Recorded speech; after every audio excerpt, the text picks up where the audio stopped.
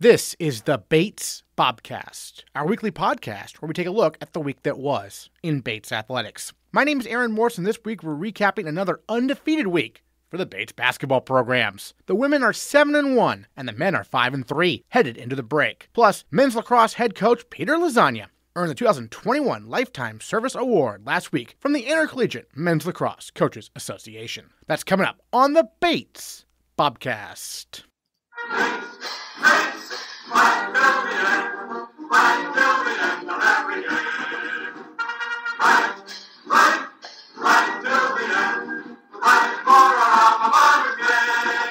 The Bates women's basketball team is 7-1 on the year and ranked 22nd in the country in the D3Hoops.com Top 25 poll. Bates won at Husson Monday night by a final score of 65-48 as junior captain Meghan Graff poured in a game-high 22 points to lead the way. And she is our female Bobcat of the week. I think it's just we're a team that like any five who's out on the court, like we're all just capable of being offensive and defensive threats. Like whatever five rotation or lineup is out there, it's just like we kind of have trust in everyone that depending on the situation, like what we need, if we need like someone to score, we can like really look to any five to do that. And if it's like, if we need to get a stop defensively, it's like, there's just not any like gaps or like weaknesses. We have this five in, if we want to put another five in, it's just like, it's the same like level and like balance that everyone can contribute at any given time and whoever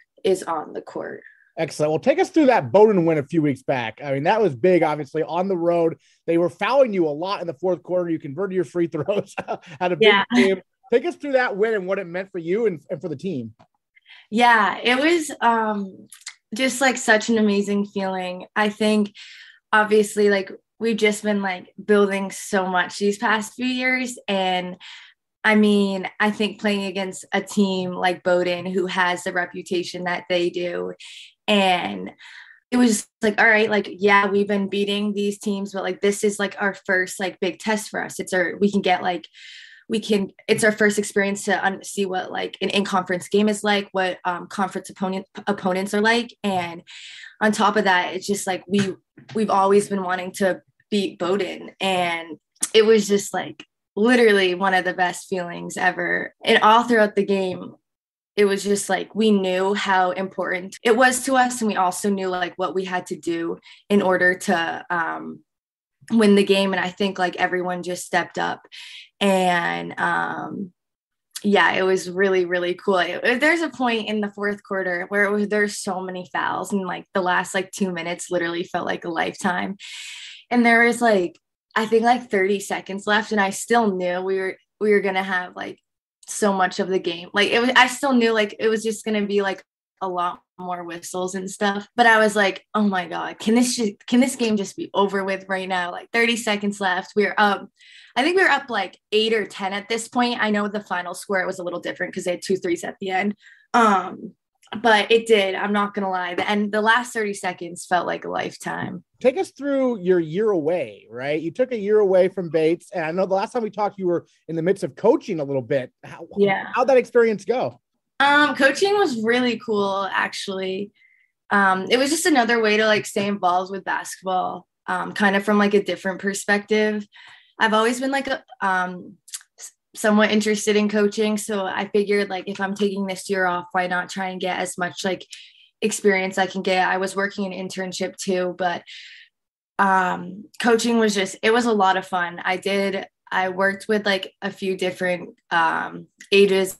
Like my first team I had was 7th graders. And then I was like, ooh, maybe let's go a little bit older. So then I worked with like high schoolers from like sophomores to juniors. And that was like a really, really cool group. And it was just like a great experience. I think coaching like really, it can like in a way make you a better basketball player in terms of just like, oh, like I'm not the one like playing basketball now. I'm like the one who has to like assist the team and be able to like say things in a certain way that like makes sense to them and have to be able to like show them and like recognize like what they need to work on and coach them on that. So it was definitely just another way to stay involved with basketball, and probably just like touch up on the fundamentals that you tend to forget about in college sometimes. You gain like a further appreciation of what Allison Montgomery has to do as like the head coach of the Bobcats. Oh yeah, the uttermost respect to her. For it is definitely a challenge coaching a team. I get like how you can just get so emotionally invested in it, especially because like she was a basketball player, she played college basketball, and there's like I had to catch myself at points when like I was coaching. Now it's just like, put me on the floor right now, like let me play so I can show these girls what I'm talking about. So it is hard. It's difficult to just like you're like the like true leader on the team. They're always looking at you. So yeah, so much respect to her, but she does such an amazing job coaching our team. And we're just really lucky to have all our coaches in our program. Let's talk about the Monday night victory there over Huston at Bangor. You were down a few players, some very key players this game. So what was the adjustment like on Monday? And obviously first half they had the lead, but then you and Bree took over there in the second half. Yeah, it was definitely like we could say just like kind of our biggest challenge so far, because we're missing one of our starters. Like Ari just brings so much to the floor when she's out there. And even in these past practices where we haven't had her, it's just been obvious that there's just been like a missing piece to our team, because she just brings so much. And then Morgan too is obviously like just such a good scorer. Like it's not easy when you have like two huge contributors on the team not here for like a game against a really good team. But we kind of just talked about it in a way where it was like, this is a moment of adversity. This is a challenge, but like we've always talked about having a deep bench. Like, let's just like prove to ourselves that like us saying for so long, like we have this deep bench, like, yeah, we do have this deep bench. And it was obvious yesterday too, like so many people stepped up, came into the floor. Everyone had had some really big moments. I mean, Davina had a bunch of key shots. Allison had those two threes to just give us a lot of momentum. And like everyone who came in, I mean, Kayla just took on the starting role and filled in for Ari. And like, it's nice to be able to be like, okay, like, even though it sucks that these people are injured right now, like we do have like the talent and the players to fill the role when injuries happen. What are your thoughts on being ranked 22nd in the country right now, I guess? Oh, it's really cool. Like really cool, but we have to keep it in perspective that a number is a number, and there's bigger things that we have to prepare for. But you know, it's just like these like mini like milestones and like achievements along like the way of trying to achieve the bigger goal. It's just like a nice acknowledgement to us that like, okay, like we are like really moving forward. Like as this season has progressed, we just like keep moving forward, getting better as a team, and just like ultimately trying to reach like our big goal, which is like winning our conference and going into the NCAAs. Meghan, Graff, thank you so much for joining us on the Bobcast. Really appreciate it. Congrats on a great start to the season. Thank you. The Bates men's basketball team went 2-0 last week, defeating rival Bowdoin in a non-conference game by a count of 80-74 on Saturday. Then they won a thriller at Husson on Monday, prevailing 82-80 over the Eagles. First-year Drew Sachs helped carry the Bobcats to victory with a game-high 23 points. He made 6 3-pointers on the night, including 5 in the second half. This came on the heels of Sachs tallying 10 points on 4-5 shooting in the win over the Polar Bears. And Drew Sachs is our male Bobcat of the week. So I grew up in Ann Arbor, Michigan. I got recruited to play prep school at the Governor's Academy in Massachusetts, which just led me to see all of the New England schools, and, you know, just interested in a lot of NESCAC schools, UAA schools in New England, and started talking to Coach Furbush. Really liked everything he was saying, really liked the program. So that led me to choosing Bates. And when you were looking at Bates, you mentioned Coach Furbush. What about the program really stood out to you? Honestly, it was really started with the coaches, because COVID had messed up a lot of stuff. I wasn't able to really do an official visit, meet all the guys. But, you know, through doing Zooms, coming to campus with my family and checking things out, and just talking a lot with the coaches really made me interested and wanted to come. Terrific. And then, okay, so this past week, a lot of fun for the Bobcats. Got a win over Bowdoin. That was a battle. You had 10 points in that game. And then the Husson game, second half, you were lights out. Take us through what was working for you. Yeah, I mean, we stuck to our game plan. We have a lot of guys that can drive, get to the basket hard, and they do a great job at kicking the ball as well. You can see from the stat sheet, Steph had 10 assists, Jameer had 4. We had a lot of assists, so guys were able to penetrate and kick and look out, and I was just in the right spots at the right time and was able to knock down shots. And obviously you take pride in your shooting ability. How do you develop that growing up? Yeah, I mean, everyone's always trusted me as a shooter, and this team, everyone's put a lot of faith in me, so it's built up my confidence. And whenever I get an open look, I'm always looking to shoot it. And against Husson, I got a lot of those. Yeah, I mean, late in the game, I know every chance you got, you were firing a shot up. You were able to drive into the paint also and get a key bucket on a 2-pointer. How did you make that decision instead of firing it from outside? Well, I was pretty hot from 3, so they were stepping out, and it opened up a lot of mid-range being able to drive. What's this group like? I mean, you mentioned Primer. He's another first year. He's a walk-on, actually. What's it been like having, a guy like him in your class? Yeah, it's been great. Super high energy, tough player. All the other guys too as well. It's just everyone's been connecting really well. Jameer's been playing great. Yeah, so I was gonna say, as a first year, you got to kind of witness the alumni gym atmosphere against Colby and Bowdoin for the first time with fans in the stands. Take us through that environment in those games. It was awesome, having all the other teams support us. We were able to go to some football games in the fall and some other team sports. And seeing them support us as well is just it's a great culture we have here, and it was really fun to play in front of a huge crowd. Certainly, and then the win over Bowdoin. Steph had a big game. I mean, you're a guard just like he is. What makes him so good in your opinion? He knows the game so well. He's super smart. He's able to read the defenders, just get correct spacing all the time, and just get to his spots. And he practices a ton, practices so many shots. And he's able to get those in games and just knock them down at a high level. You guys are 5-3 right now. You've got a bit of a break coming up, but I know you practiced today. What are some points of emphasis leading into the holiday tournament you have coming up around the new year? Today we're just really emphasis on defense. Being able to guard the ball, get rebounds, and just being able to stop teams. Our offense, as we saw yesterday, worked very well. Just flowing, pushing the ball. And it was nice getting that win over Husson and Bowdoin heading into the break. And we'll be ready in around 2 weeks to get back to it. Yeah, Husson, obviously a tough team. It was a battle down the stretch. What was your point of view on the final play where Omar got that block? Yeah, that was a crazy play. They somehow got a good bounce, got the rebound, but yeah, it was a terrific block by Omar. I was right there looking at it. Unfortunately, I couldn't really do much. There's some big guys down there, but thankfully Omar came out of nowhere and got a great block to end it. Growing up, when did you start playing basketball? At a young age, I assume? Yeah, super young age. I mean, I don't think I can think of a specific age, but yeah, as long as I can remember, I've been playing basketball and all other sports as well. At what point did you start to think I could play this in college? Yeah, I mean, throughout middle school, playing AAU, having super supportive coaches, training me all the time, getting me better. That around then and going into high school was when, I really thought that if I work hard with this, then I can get to higher levels.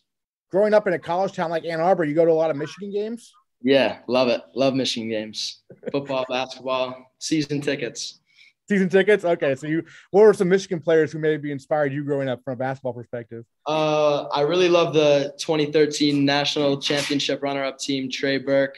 Love Nick Stauskas. I try to model my game after him. Other guys, Stu Douglas, other players like that, all great Michigan legends. Well, then also I think Duncan Robinson started his career in the NESCAC before going to Michigan, right? Yeah, I actually went to the same high school, Governor's Academy, as him. And then I've also met him back in the day as well through being from Michigan. And so, yeah, him as well. Nice. And then, any other thoughts you wanted to share about the season so far and your adjustment to college, I guess, that we haven't got to talk about? Yeah, I mean, I've loved it. Loved being at Bates so far. I think we've come a long way since the fall, and we're still getting even better. And that's just what I'm looking forward to too. I think we have such high potential. So many players that can provide for the team, and I think we can really go places with this roster. Sounds good, Drew Sachs. Thanks so much for joining us on the Bobcast. Really appreciate it. Thanks so much. Men's lacrosse head coach Peter Lasagna received the 2021 Lifetime Service Award from the Intercollegiate Men's Lacrosse Coaches Association on Friday at the IMLCA's annual Winter Summit. First awarded in 2006, the IMLCA Lifetime Service Award honors those people in the coaching profession who have contributed to the overall growth and development of the sport of men's lacrosse in the United States throughout the duration of their career and beyond. Happy to have Bates men's lacrosse head coach Peter Lasagna with us here on the Bobcast. And a tweet came over the wires, if you will, over the weekend announcing you as the winner of the Lifetime Service Award from the IMLCA, which is the Intercollegiate Men's Lacrosse Coaches Association. You were just at their Winter Summit in Orlando. Talk about this experience, Peter. What was it like for you down there? Overwhelming. I mean, in terms of the award part, the whole experience was great. Us finally doing what the IWLCA, the Intercollegiate Women's Lacrosse Coaches Association, was smart enough to figure out, I don't know how many years ago, but a really long time ago, that, wow, we have every college lacrosse coach in the country and hundreds of high school lacrosse coaches at our convention. Why don't we do a recruiting event? So the women have been doing this for a really, really long time. And some of us have been observing for all of those years.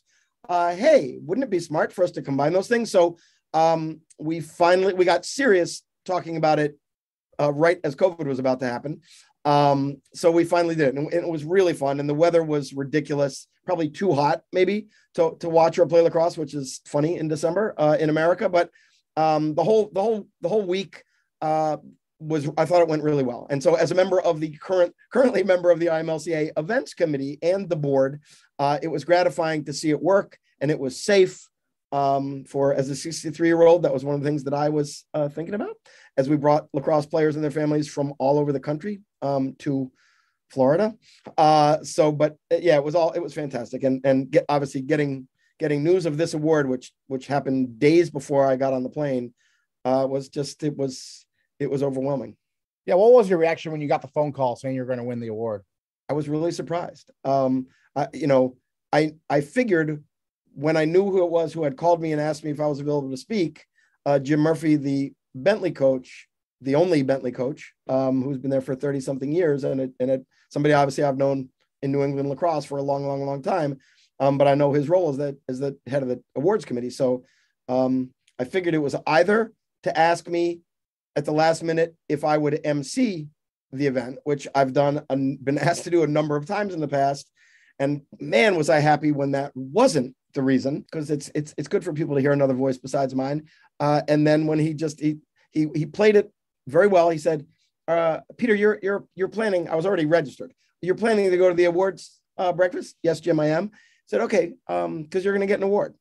And then a few minutes later, he told me what the award was. And it's, really humbling. And to be honored by your peers. I know it sounds like such a cliched and corny thing, but it turns out standing up there in the front of that room, it's an incredibly meaningful thing. And again, I feel young. I feel like this is an older man's award or an exit ramp or something like that. And I don't feel like I'm either old or ready for an exit ramp.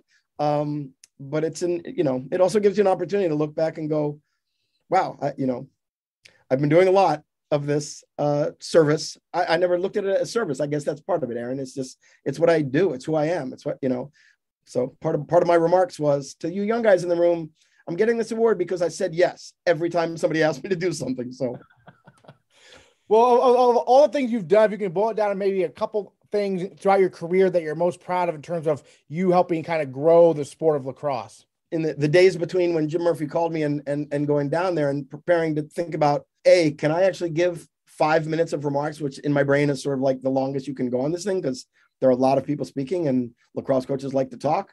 But I tried to do that. I tried to focus. And I think in terms of service, aside from being MC of virtually every single thing that every organized event that men's lacrosse coaches have ever done, I've done that a number of times in sort of every capacity, the Hall of Fame, the convention itself, all of these award things. But one of the things that I think is that I'm most proud of, and this is also a really good advertisement. And if I would have had more time, I would have squeezed this into the end of my remarks to really try to motivate the younger coaches in the room, but I had to edit. So I edited this. And that was say yes. Like just when somebody asks you to do something, whether it's being on any committee related to lacrosse, just say yes. Like it's really important for there to be a lot of different participants and for it not to be the same, handful of people making every decision about our sport forever, which is when I was a young guy in the audience, that's what I felt like. Like I looked up and went, wow, those guys are the guys that are on that other committee that we just heard a report from. And so, I played for and was first mentored by Dom Starsia. And a big part of what Dom Starsia said to anybody that worked with him was, you need to get involved in serving. You need to give back to the game. And you need to get your voice in the room, whoever you are, you need to get your voice in the room. So because of Dom's pushing, and this was the part that I edited out of my talk, was say yes, but also don't be worried about doing a good job, because I am living proof as somebody who was first at, and this was right in the transition from Brown. No, I must have started when I was at Brown. Definitely started when I was the head coach at Brown. But I went from being the secretary of the U.S. Lacrosse, U.S. Lacrosse Men's Division Coaches Council. So that's all levels of men, collegiate and high school lacrosse, and even college club. And so you get in as the secretary. Aaron, I'm not trying to be stupidly self-effacing. I was awful at being the secretary. I was terrible. And therefore, I got promoted to being the second vice president, and then the first vice president, and then the president. So I was the president from 2002 to 2004. And there was some really hot, important stuff going on at that time within men's lacrosse coaching. And one of the things was U.S. Lacrosse wanted us to merge our convention with the women. And as you might imagine, there were some men's lacrosse coaches that thought that was a really interesting and intriguing and great and productive and beneficial idea, and others who had different ideas about that. And so I was the president that, oversaw the board that made the vote in the end to agree to do what U.S. Lacrosse wanted us to do. And so again, that's something to really long answer to your question, but that's something that I'm really proud of. And honestly, I think besides having the opportunity to coach and hopefully at least a little bit impact the growth of young men, starting at really, really young ages, because I've been coaching, very young lacrosse players up through college lacrosse players for almost 40 years. It's having a coaching tree. It's at least having a positive enough impact on a few people that have played for me, that they decided that what they wanted to do with their lives was coach lacrosse and help other young boys and men grow through this sport, and not just through this sport, but with this sport as the vehicle. So I would say those are probably the places where I would start. This organization in particular, the IMLCA, has been around since 2004. How have you seen it grow through the years? Yeah, it's very interesting. Again, I think when you're a young guy in the audience and you used to hear all these different monikers and alphabets thrown out, you really didn't know what was what. And even now, quite honestly, we spend a lot of time talking about this at the Division I, Division II, and Division III level in our breakout meetings, and in our joint meetings, which was to help people understand what the difference is between the IMLCA, which is a coaches organization, and the USILA, which is an institutional organization. So when I first got into college coaching, there was the USLCA, United States Lacrosse Coaches Association, which again was college and high school and college club, and actually post-collegiate club. So the IMLCA really came about as an effort to sort of reclaim what used to be the USLCA. So again, there was this heated effort to try to everybody merge under the umbrella of US Lacrosse. And there were some college lacrosse coaches that rebelled against that, and saw some positives, but also really thought that the best way for us to help ourselves, and especially advocating to the NCAA for things like rule changes and squad sizes in the NCAA tournament and things that were very specific to college men's lacrosse. And again, I think there's some merit to this argument that we had a louder voice if we were separated from US Lacrosse, and so that was when guys, and I was involved in the founding of the IMLCA as well, with a pretty small group of people. So those are sort of the people that were on the IMLCA, the U.S. Lacrosse men's division coaches council. Those were the people that really were inside the room, that were most involved in the conversation to decide, let's rewrite history forward, and found the IMLCA. This year was the first year, though, instead of just a coaches like convention, if you will, you also mixed in a chance to see some recruits. Is that correct? Yeah. And again, as I said earlier, we've been talking about doing this for a long time, but this is the first time that we actually got it done. And so two people, Mara Gallagher, and who works with Empire Sports, and JL Reppert, who is the head coach at Holy Cross, but started being sort of the convention organizer when he was an assistant at a couple different places. And maybe again, and if JL's not careful, he will be asked to do this job for the rest of his life, because he's really, really good at it. I don't know when he's allowed to say, hey guys, could I please let somebody else do this? Like, I have another full-time job. But anyway, those people, the members of the events committee, IMLCA events committee, which I'm a member of, and then the board, we've been talking about this, specifically getting ready for this for a couple of years, as I said, pre-COVID. And then COVID happened, and actually we couldn't do it. And we talked for a while about, should we aim for 2022? Because we didn't know what 2021 would look like. And people just decided, with vaccinations and things moving forward, that it felt like it was safe. And we talked to our medical people and our lawyers. It felt safe to plan it for 2021. So yeah, we just did it. And it was really fun. And now I have 10 emails that I have to respond to after we talk, because of all the committee work, about after action, and find out what coaches think we did. We're going to poll the coaches, find out what they think we did well, and what we need to improve.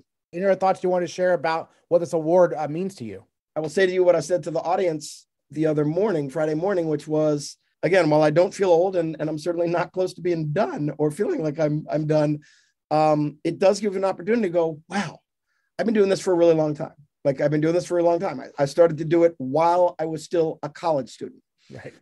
So it does give you an opportunity to look back, to think about all the amazing relationships that I have because I decided to do this. And I've been surrounded by extraordinary and exceptional people, players and coaches, and I've learned from so many people, and I've found a way, I hope, to integrate all the other things that I'm interested in my life through lacrosse. And so, I'm just I'm very aware of my privilege, as I think we've all become increasingly more aware, hopefully in the last couple of years, because we've had time perhaps to think more about it. And I'm also just filled with gratitude. So, and it's just, I've heard a lot of nice things from a lot of people that I love and that mean a lot to me. And so I'm just really grateful. The Bobcast is taking the rest of the month off for the holidays, but we'll be back in January for more coverage of Bates winter sports. Keep apprised of the latest and greatest Bates athletics news on the Bates Bobcats mobile app and at gobatesbobcats.com. Talk to you in 2022 on the Bates Bobcast.